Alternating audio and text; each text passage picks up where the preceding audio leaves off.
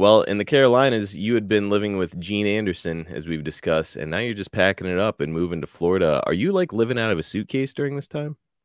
Pretty much. All your shit can just basically be fit into a car and you're on the road. Yep. Now, did Dusty hook you up with a new living situation, or was that your responsibility? That was my responsibility. What did you do? Well, I was lucky. Jimmy Garvin was there. Mm. Uh, Jimmy Garvin's mother had a house, and it had an apartment attached to it. So I was able to get that apartment. Hell yeah. So it made it pretty nice, man. That's really nice. Now, was Garvin living with his mom? No, no. Oh, okay. He was just able to hook you up with some rent at her place. Well, he was living there too. Oh, the two of you were living there. Well, he was living in the house. I was living in the apartment. Gotcha. Okay. Wow. And Jimmy Garvin, I guess you had hooked up with him. It must have been Mid-South. Mid-South, yeah. Cool. Okay. And now you've got a good living situation. Do you happen to remember? I know it's all these years later, so no big deal if you don't. Do you happen to remember what you're paying in rent to live somewhere like that back in those days? Remember, brother. I know it's a tall ask, but I don't know. It's like a little apartment attached to a house, maybe like 100 a month back in 82. Who knows? More than that. Oh, you think? Oh God, yeah. It is Florida in the 80s, which was a hell of a scene. Yeah, it's probably 400 or 500 a month. Not so bad. Now, when you did talk to, speaking of money, when you did talk to Dusty on the phone, were there promises made as far as money or what they wanted to do with you or anything like that? Not as far as money goes, but Okay. I was told I was gonna be given a shot at the top spot. That's what I wanted to hear. That was enough for you, because it's top spot presumably means top money. Absolutely. I mentioned it. You had worked in Florida briefly in 1975, and you had worked under the name Jake Smith Jr. at that time. What can you tell us about your first experience in that territory? It was a learning process, man. I was refereeing most of the time. Mm. On the big shows, I would referee. On the small shows, I would wrestle. How about that? So you're stepping in the ring with. I mean, were you in the ring with Dusty, like reffing his matches? Yeah. Holy shit! Like talk about a front row seat for an opportunity to learn, right? Oh yeah. Well, the man running the show down there, so to speak, is Eddie Graham, and he's considered one of the sharpest minds in terms of the creative process in wrestling. And a lot of his peers and competitors point to his brilliance and say that he was way, way ahead of his time. Could almost like kind of see the future of what was going to happen in the business. Jake, having worked on creative and professional wrestling yourself, what do you think made Eddie Graham so successful as a booker in pro wrestling? He took it apart, man, and put it back together. He made it a whole new thing. Mm. And he could write out. He could give you a match that would last 20 minutes, and he'd have 15 minutes of moves in it.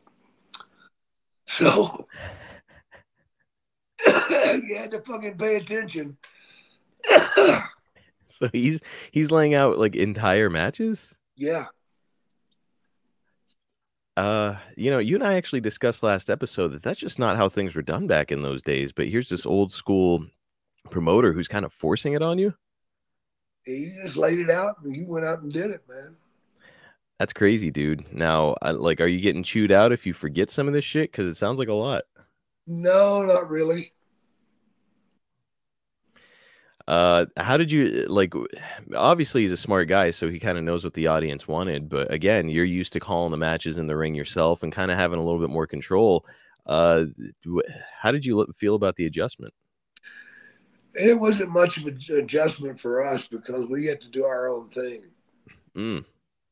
And the bit we got was very very flexible. We could take it and go a different direction if we wanted to. Okay. Do what we did.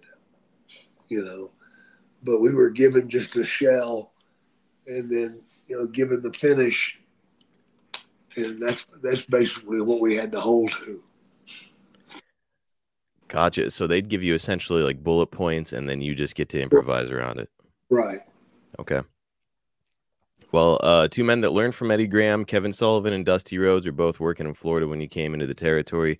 Both had made their impact on pro wrestling, but they've done it in kind of different ways. What influence from Graham did you kind of see in both of these guys? Did you ever see any of that coming through in their work? Attention to detail for the most part. Well, that's a good one. Was Eddie big on booking heat? Because I know that Kevin Sullivan was like a huge proponent of like heat, like building red hot heat. Yeah. Yeah. He was all about the heat. It's funny, man, because you ask it just about anybody, you know, like I want to say it's like the Funks say that they learned from Eddie Graham, and like Watts learned from the Funks, and it's like this kind of, it's almost like a coaching tree, but a lot of it starts there in Florida with Eddie Graham. Yeah, he was the granddad, man. Well, as for you, here you are. You've just packed up and moved to Florida, and you're working in a smaller territory. You know, after having been in the Carolinas, which also included Virginia, did the size of the state and number of towns make it easier, do you think, for Graham to book wrestling, or more difficult in your estimation? I think it's more difficult Yeah. because he had so many overlaps. Uh, so you're saying like because you're working a lot of the same towns over and over again, you've got to continually come up with new creative. Exactly. You couldn't go out and do the same shit. I mean, you've made this big move. Do you feel like because of this circumstance where it's a much smaller territory, do you feel like it's a long-term fit? Like there's got to be a fairly short shelf life for a talent coming into a tiny territory, right? I knew it was going to be probably 6 to 9 months. I mean, that's again, it's got to be a ton of pressure because you're taking your ass down to Florida, you're moving there, you're paying rent at, you know, Jimmy Garvin's place, and you're like, hey, I have no idea how long I'm going to be here. Yep. What were you hoping to get out of the jump to Florida? Just more exposure? More exposure, learn more, learn to work as a heel, and pretty much it. Now, as you're doing this jumping from territory to territory, like once you get here and you're kind of settling in, are you starting to think about next moves, or is it one of those things where it's like, okay, once it feels like the well is run dry, then I make my next move? That's how you do it. Okay, so you don't even start to think about where you're off to next. No, no, gosh, no. Jake, that lifestyle, going from territory to territory, one place to another, 6 months, 8 months, however long, frustrating, or did you enjoy that lifestyle? It was a little frustrating, but I did enjoy it. You got to see a lot of the world. Yeah, you did. What can you tell us about the travel and work schedule when you came to CWF? What did the loop look like? Oh, the loop started with Monday. That was in West Palm Beach.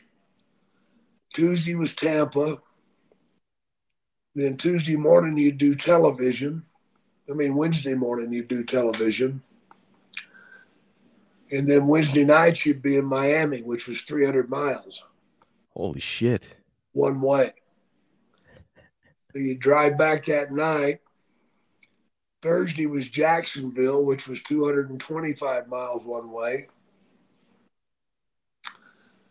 And then Friday would be a spot show around Tampa, maybe Fort Myers, or they'd send you to Tallahassee, which was 300 miles one way. So you didn't know which, so you'd either be local or you'd be taking your ass 300 miles. That's right. A better payoff when you'd have to go all the way to Tallahassee? Nope. Oh, no. Brutal. Nope, it wasn't. So, I mean, smaller territory, but you're still doing a shitload of driving. Oh, yeah. Was Sunday a day off?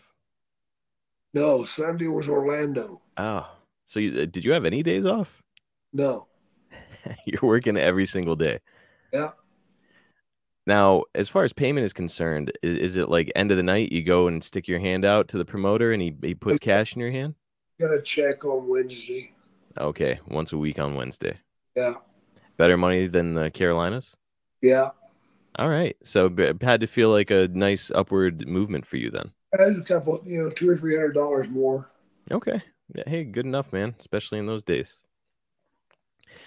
So I mentioned it, Florida in the early 80s, man, it's a hell of a scene down there. That's like all the Miami Vice vibes, and you're seeing all of it from Tallahassee to Tampa to Miami. You are all over the map. You combine that with the fact that you're on TV down there, and I'm sure that there were plenty of good times to be had. I know you're working every day, but any outside of the ring stories stick out? It was the party scene for sure, Mm-hmm. but we kept it tied up pretty tight. We didn't go out too much, strictly because you had to work the next night. Yeah. So you might go out for a couple hours. That'd be about it. But I mean, when you went to Miami, you were so friggin' tired. You'd already wrestled that day, and then you had to drive 300 miles and wrestle again. Oh, fuck, man. You had 300 miles back.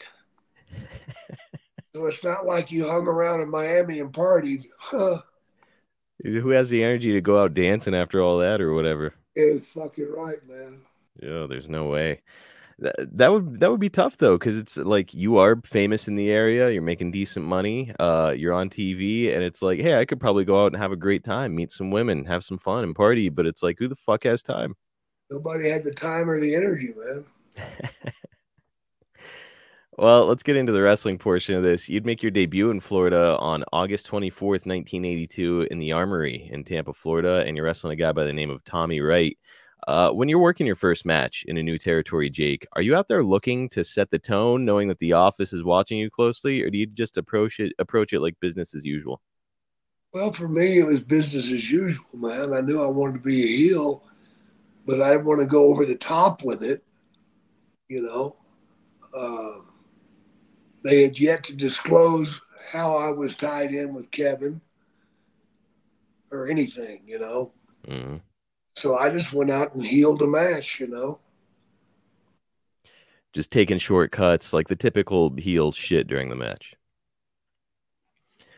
Well, there might not be a ton to talk about Tommy Wright. I don't imagine that you know the guy. His name didn't stick out to me. I remember him. Oh, okay, but no like real personal interactions or anything of that sort. No, he had a great big head. A big. We called him Box Head. I'm sure he loved it. Oh, yeah. Could have turned into his gimmick. It makes a good target for that knee lift you were doing at the time too, though.